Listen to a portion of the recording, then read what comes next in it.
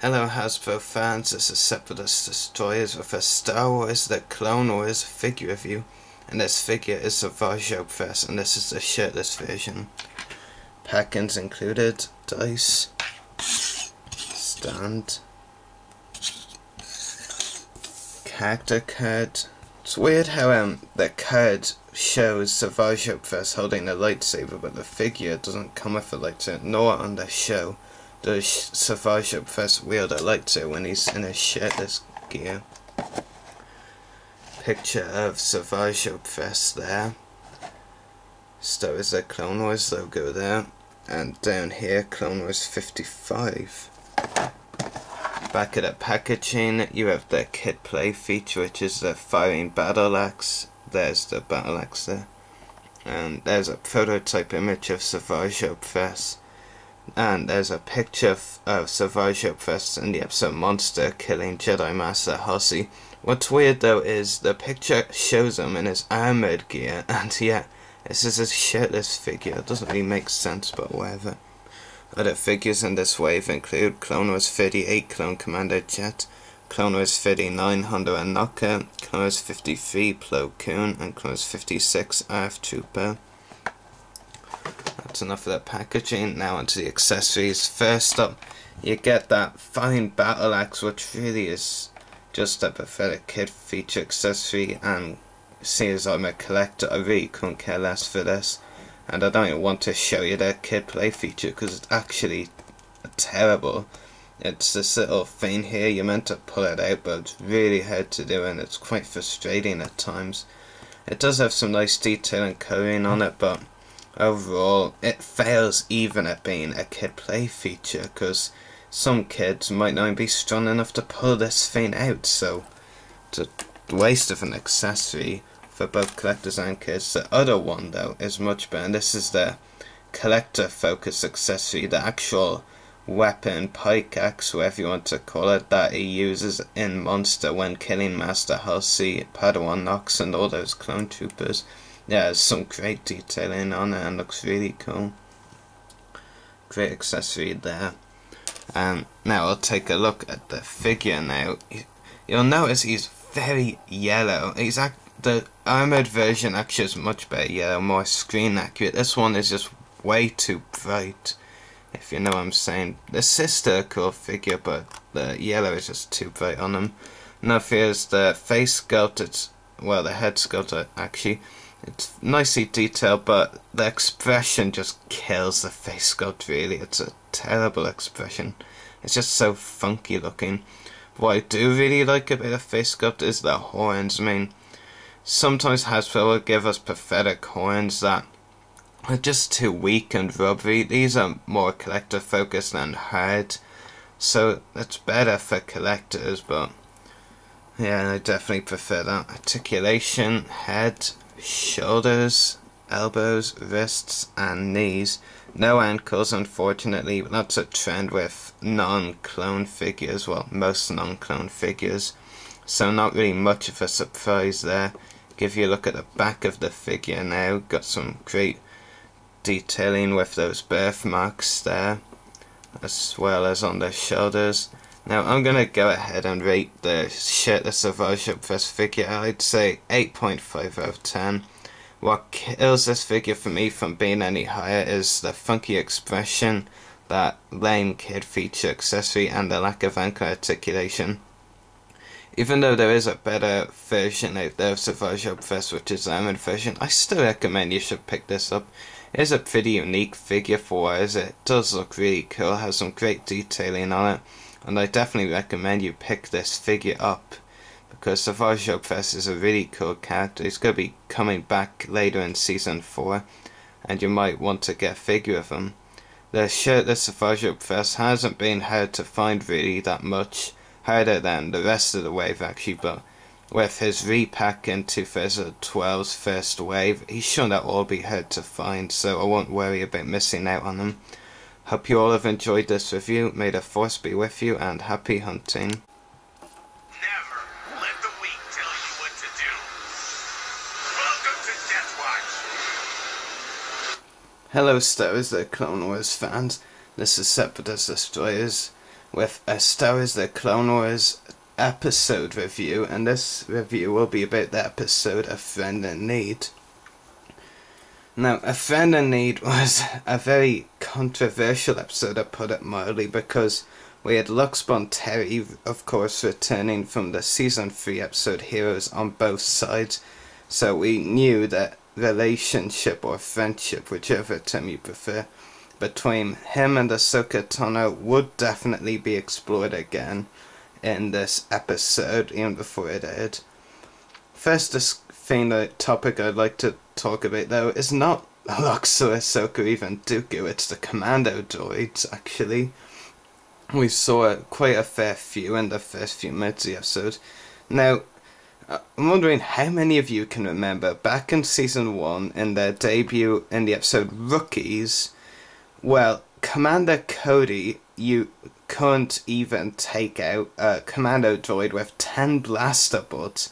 But ever since then, they've steadily been growing weaker and weaker, the commando droids. And now in this episode, Ahsoka took one out with a kick.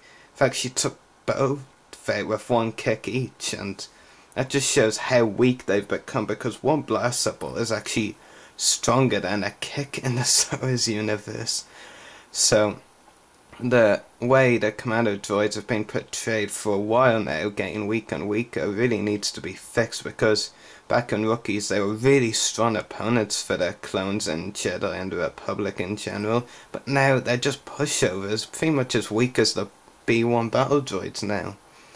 Anyway, next topic is a Separatist Council. Now, my fellow YouTube fan Dan Grievous is a big Separatist Council fan, and I can't stand where all his complaints, I mean, and the people who oppose what he says, well, I mean, you get your Anakin, Obi-Wan, Ahsoka, whichever Jedi, whatever, every other week. I mean, people like me, Dan, and a few others I know, like Batal Laboratories, I think that's why he's called, Mike, and others want their separatists, and we haven't actually had a Separatist Council leader since Season 2, which is why all the complaints are coming in, and that was Poggle the Lesser, and that was as long ago as over 2 seasons ago. In fact, it was like before 2010 had even begun.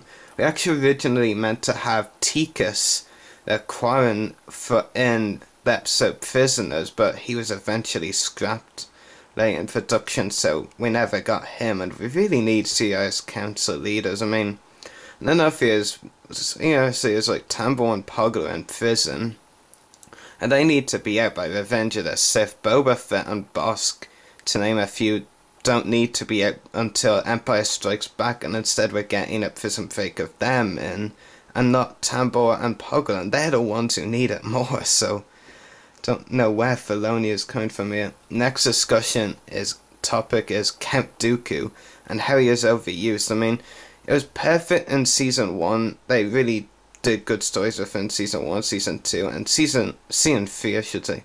And Season 2 had little to none of Dooku. He never really got proper appearance of season. That was actually really good, because we got to explore other stories, but for the first 3 seasons they were okay in using Dooku. But Season 4, he's just been overused completely. And now, we had an Anakin duo film in Shadow Area, and another one in Escape from Cadaver. We're gonna have another one soon before the end of the season. I mean, is it just me, or does my power of double since last time we met Count not even matter in the universe anymore? It just seems so pointless now, and there's so many other villains out there to use. We don't need to use Dooku all the time.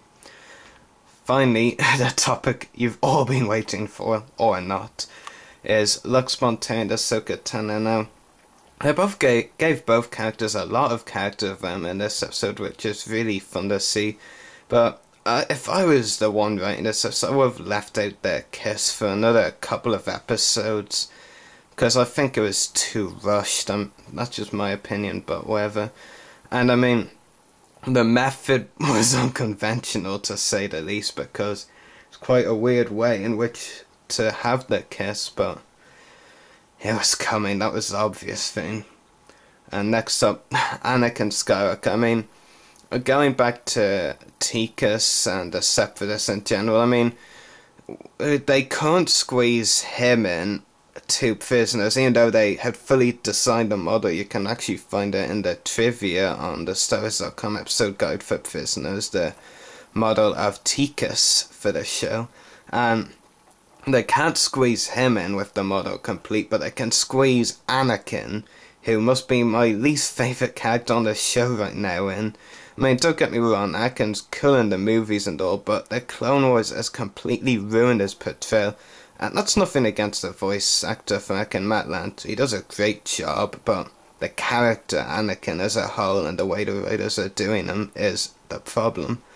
Now, the best thing about this episode for me and many other fans is Pre Vizsla and the Death Watch. I mean, they're really good in this episode. Pre Vizsla, it was very cool to see more of him explored. My one complaint though with his exploration is there was one point where he pointed out his scared looks. I mean, it's pretty much saying, oh, you could have seen this, but instead you had to go through those terrible T episodes. And that was just really annoying because it's so true. I mean, because he got that from Dooku, he said that. And we could have seen an epic episode or two where Vizsla, the watch against the Separatists, where Dooku gives Vizsla that scar. So yeah, that's one complaint I have about it, but it actually does look really cool in all that new gear. And I actually think, while it was cool when he had hair, I think the bald designing now adds a lot more depth to the character from my point of view. And Death Watch's story is really cool now with the way that their armor's being changed because they have to change from planet to planet and all that sort of thing. And next up, the main Poe people. They were the random villagers, really, that demanded they get their people back from Death Watch. And I absolutely hated these people. They were so stupid. Especially as they actually replaced the yak face species who are meant to be in this episode. I mean, who won't be sympathetic or more sympathetic to something with puppy dog eyes, sort of? I mean, the main Poe people were just stupid. I actually had more sympathy for those, like, droids that had to reassemble. And those droids are actually so much cooler than these people. And I was like, when Chieftain Pyder, I think his name was, demanded Vizsla give his people back to him, I was just going mental. I was actually hoping Vizsla would kill them all, but I wasn't so sure the show had the bottle to do that. And I was pleasantly surprised that they did kill them all. So I was actually really delighted with that. I know some of you may not be, but that's just me. I loved that part when they used the flamethrowers to burn the buildings down, and Vizsla's like, kill them all. Yeah. Next up, the animation. Oh, just got even better in this episode. They really did a great job of the animation, especially in the shot that I played as part of the introduction to this episode when Vizsla was like, welcome to Death Watch and all that. The animation, that was brilliant because they were doing several different things at once. Fire, snow, wind, lots of different things. Anyway, I'm going to give this episode a rating of 9 out of 10. It was really good, had some great action. My one complaint with this episode, it had quite some weird moments, like Bo-Katan, the new Mandalorian female, touching Ahsoka Tano on the butt, so that was a weird scene. Anyway, Dave Filoni confirmed on his Facebook page we're going to be seeing Death Watch again in Season 5, where Vizsla and Bo-Katan return. Bo-Katan would this time remove her helmet. And he also said we'd be seeing a preview clip of Death Watch at Celebration 6, I believe it is, in August, so that'll be something to look forward to. Anyway, next week's episode is Deception, and Obi-Wan is going to have to fake his death in that episode. We're going to see a bounty hunter's return, and then there's going to be new bounty hunters. There's one guy, Reiko Hideti or something, I'm not actually too sure how you spell that. But he's going to be a new one. He's going to be the one to actually snipe Obi-Wan and wound him. The preview clip of Obi-Wan's death scene was actually really touching. Even though we knew he won't be dead, but was still brilliant for what it was. There's going to be lots of fan favourite bears returning in this 4-part upcoming arc, such as Cad Bane, Embo, Boba Fett, Bossk, and we might even be seeing the debut of my all-time ultimate favourite bounty hunter, and that is the awesomeness character that is Dengar. If you don't know who he is, then look him up on Wikipedia. He's an awesome bounty hunter with a great backstory, and I can't wait to see him in Star Wars The Clone Wars soon. See ya.